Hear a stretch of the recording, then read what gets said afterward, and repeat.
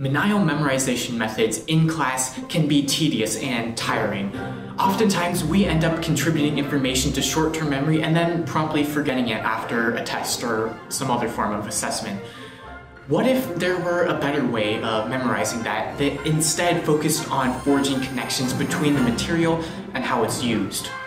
Well, today, I, a student, will be teaching 2 French classes to find out how such a method would work. This is the FlipSchool.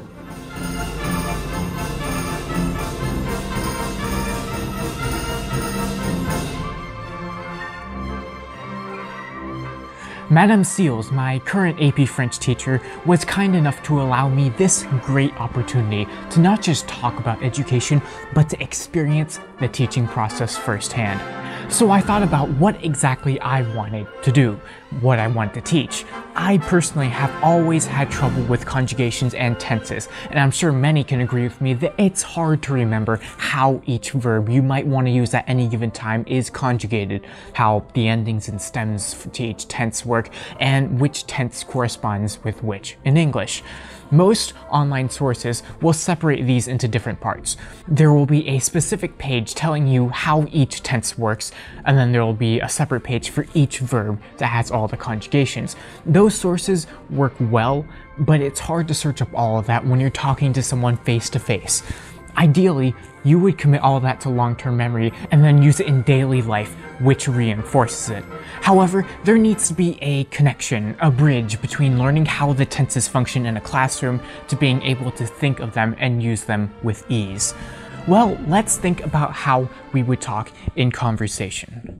To say something like, I will go to the supermarket, you first need to know the subject, right here. Is this I, you, we, they? Second in line, we need to know the tense. In this case, the will right after the I indicates that this is in future tense. And finally, we know the verb. And we have to be able to conjugate it according to the previous 2 things. So I've created a chart that helps you navigate through this easily.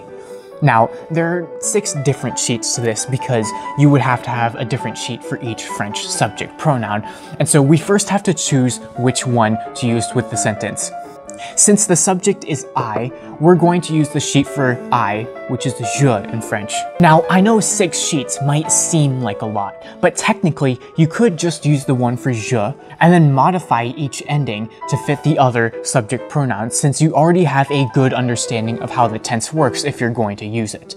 Now, if you'll notice along the top here, I've written out the different tenses in English and what tense they would translate to in French. So now that we've chosen the sheet for je correctly, we now know that it's in future tense. And we know that because we've used the word will in our sentence over here. So I'm going to go across and find that exactly, the one for I will.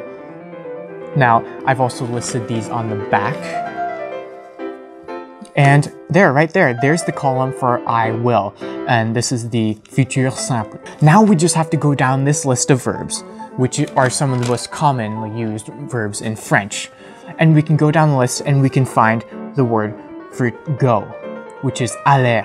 And voila, if we go back here, we can see that, yes, you would therefore say, j'irai au supermarché. Now, this has many perks, but I ultimately don't know how well it will work when we put it to the test. Bonjour, madame. Bonjour. So I'm going to be teaching your French 3 and 3 honors classes today. Thank you, by the way, for allowing me to do so. So how would you describe those 2 classes, and what approaches have you done so far in your teaching? Right, so level 3 in French is one of the most difficult years, I would say, definitely to teach. So by now, students have a foundation in the French language, yet they're not advanced enough to really start to be able to use it. So in level 3 and 3 honors, it's a heavy year of structures, just kind of the final year before you start really applying and practicing the language. So I would say for this class, one thing that I've really tried this year is to somehow start integrating all of the structures that they've been learning into a way that they're actually able to have conversation and use the language.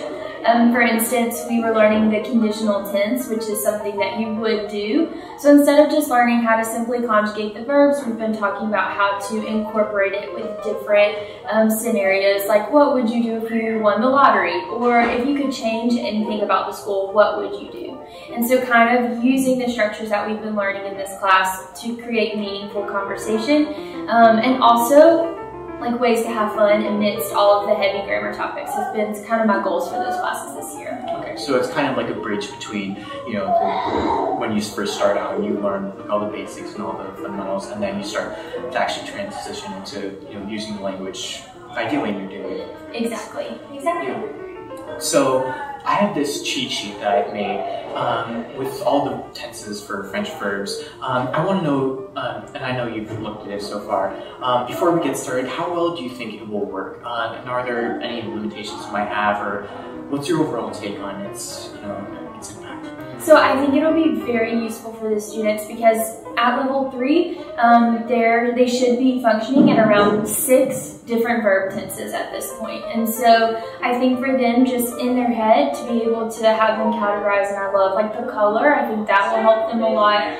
Is going to be good for them as far as like, okay, what am I trying to communicate and how will I communicate that by using the verb tense sheets.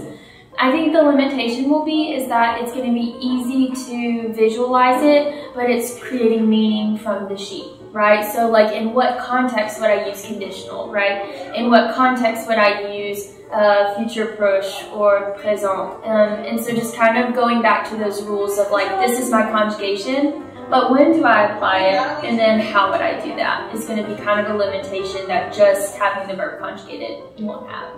Yeah. So I think that even if it doesn't work as well or in the way that I necessarily planned, I think it'll ultimately be like a good exercise that needs to go through to create something like this. Yeah, I think they'll definitely use it, and I'm excited to see like the majority of the students. I think it will be one of the papers that they actually keep up with throughout the year, so I think it'll be good.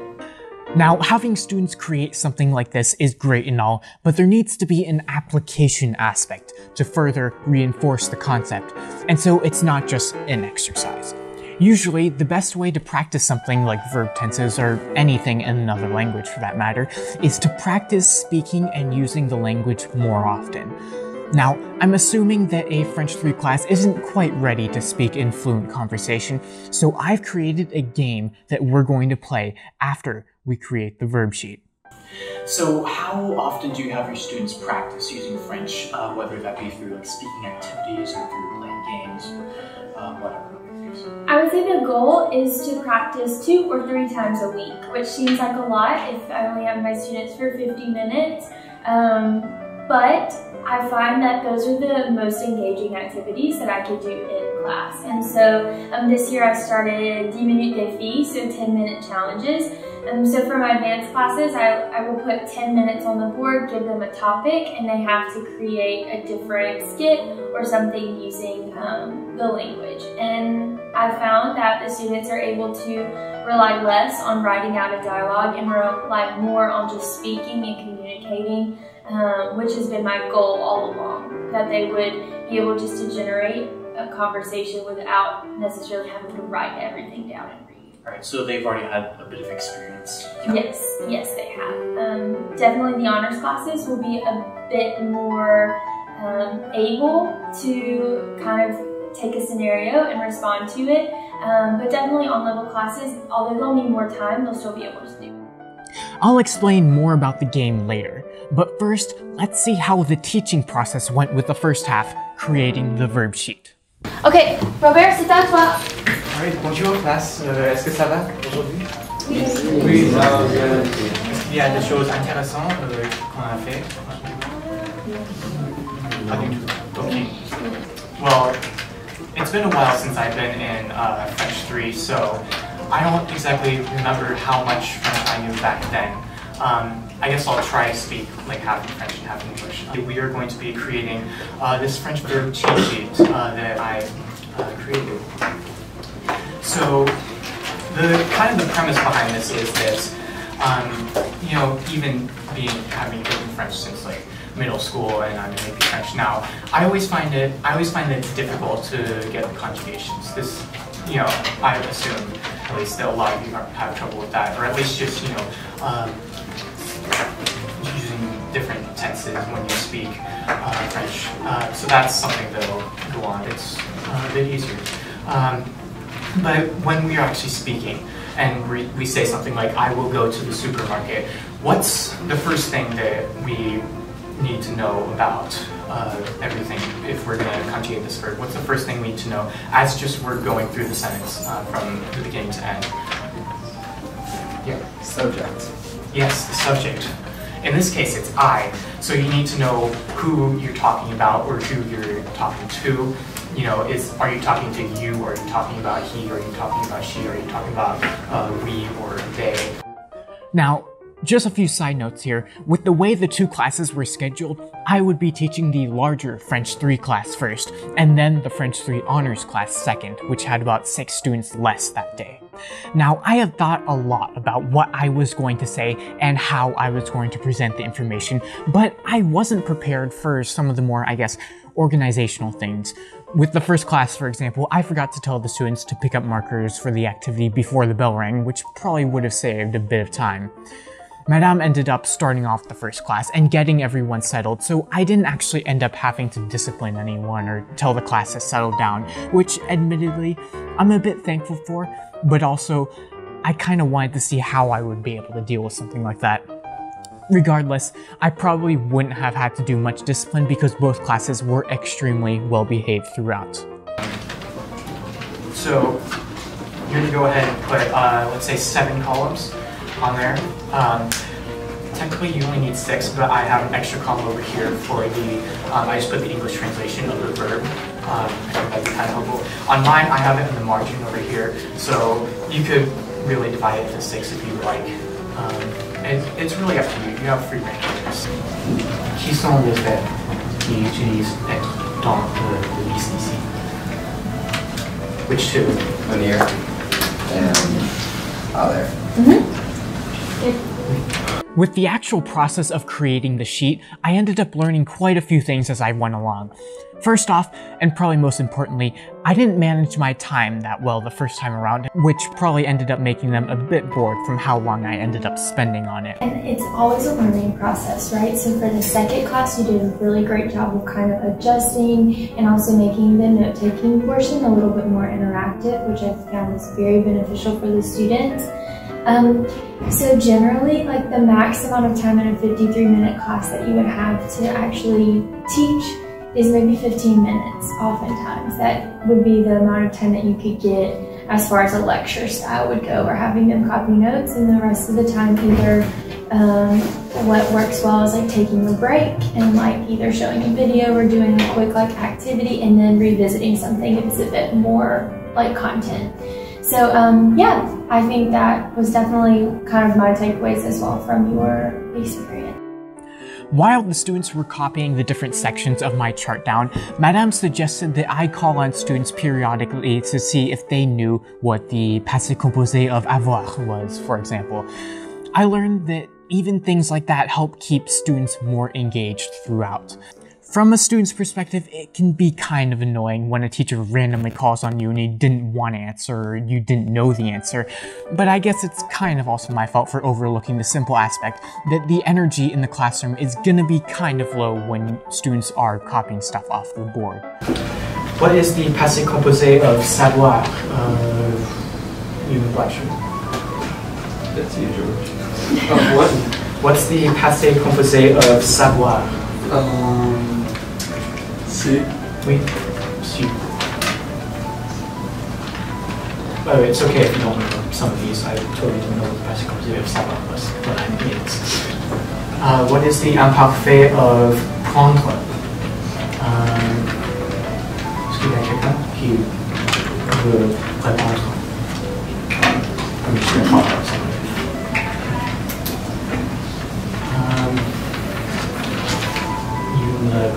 Let's pick church.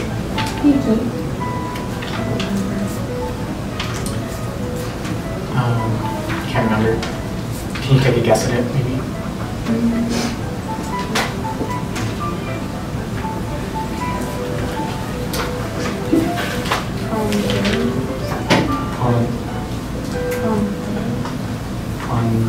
not quite.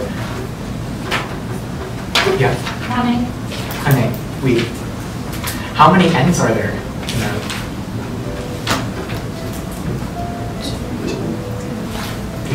I'm messing with you. There's just one. Kind of approaching the verb chart was a little less overwhelming for 6th period than it was for 5th. Just because they're more familiar with it and they're more confident in saying, okay, I understand present and past and all the different tenses. And so, whereas in the first class, they probably need a little bit more time, a little bit more guidance in order to reach that level of like engagement and confidence in what they're doing. I also wonder if maybe the class size or something else maybe contributed to how long the whole first part took with the creating verb sheet, because I felt like, you know, even though it was taking a while, like as I was going through, I was making sure that I was going at a pace that they were comfortable with. Sure.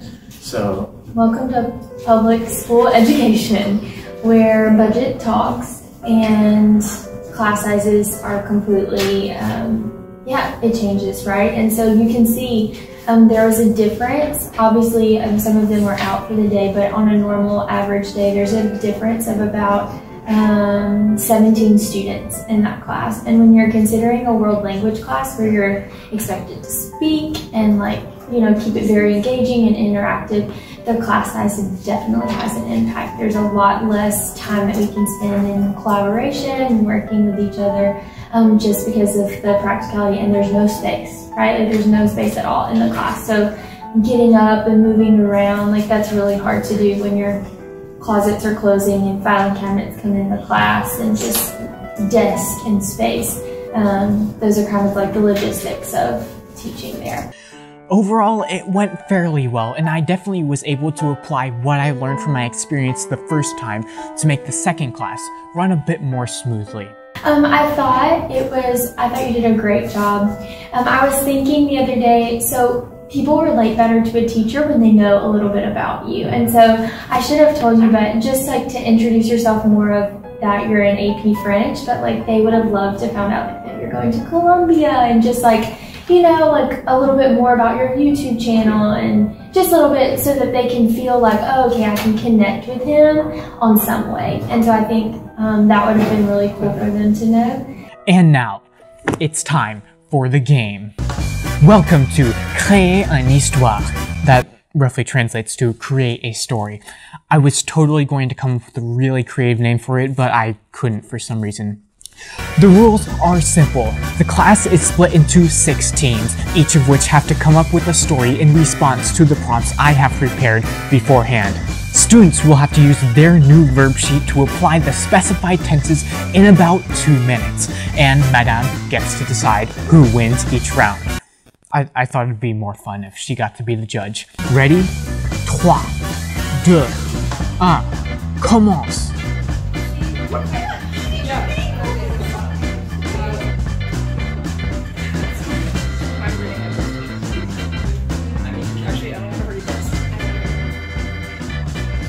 The classes were definitely very engaged throughout the activity and really put in effort to come up with the most creative answers.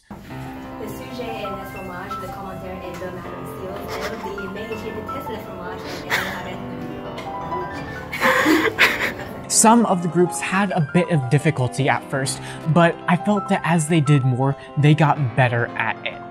Also, another improvement that was made the second time around was that Madame was able to give each team a whiteboard to write on to make it a bit easier for them. So I think that engagement comes from confidence oftentimes. So you could probably really see the difference in confidence in the stories from 6th period versus 5th period. And so I think a lot of their engagement came from the fact that they were a lot more confident and okay, these are the verbs and this is what I have to communicate in this story. And so, yeah, but as far as teaching goes, I think it was awesome. They were very receptive. They loved the activity. They were even talking about it at the end of the day. And I think those are the things that really makes teaching stand out, because you're creating those type of memories and letting them be creative as well in the process.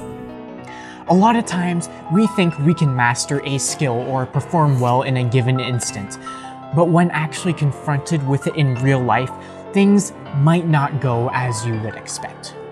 Part of why I'm doing this whole teaching thing is because after numerous conversations with teachers, a lot of them have said that if I'm going to study and talk about education, I should also take some time to actually teach classes.